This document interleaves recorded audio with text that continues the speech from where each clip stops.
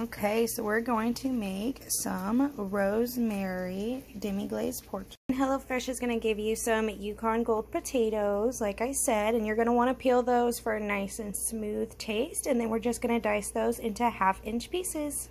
Right, and this is just about half of them. Like I said, cut them up into 1/2-inch pieces, and I use a Pioneer Woman. I love their brand. Now that all of the potatoes are cut up, we can now add them to our pan.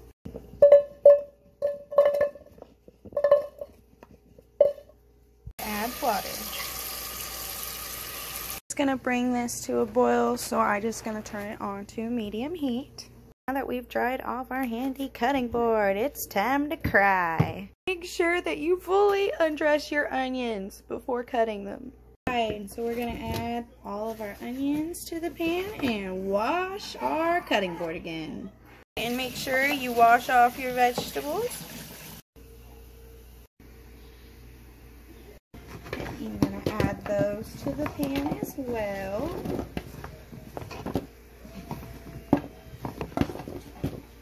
Now that we've got them on the pan, we're just going to drizzle over some olive oil and mix that up.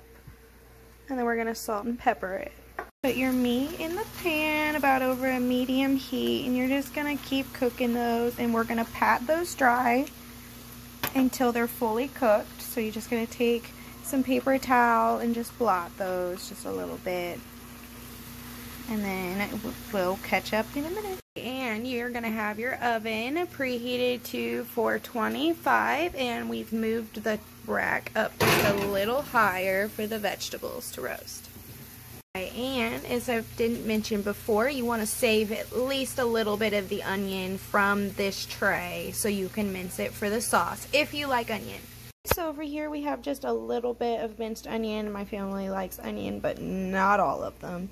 And then we have some chopped rosemary, and this comes in the package if you get the HelloFresh. If not, if you don't prefer it, that's fine. We're going to remove the potatoes from the stove. We're going to keep about 1/2 cup of the potato cooking liquid, as they call it.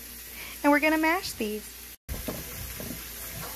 After you get those all smoothened out, you're going to add a tablespoon of butter, and then we're going to add sour cream. And then mine came with some, so if you have some in your fridge, it will smoothen it out so good. Just going to stir this up, and then just salt and pepper to taste, and then your mashed potatoes are done. Medium heat, we're going to add our rosemary to a little bit of oil. And our minced onion. And once that starts to brown, we can add in our demi-glaze. And here is how it turned out. I think it looks kind of like the picture. Alright, please like and subscribe for more food videos.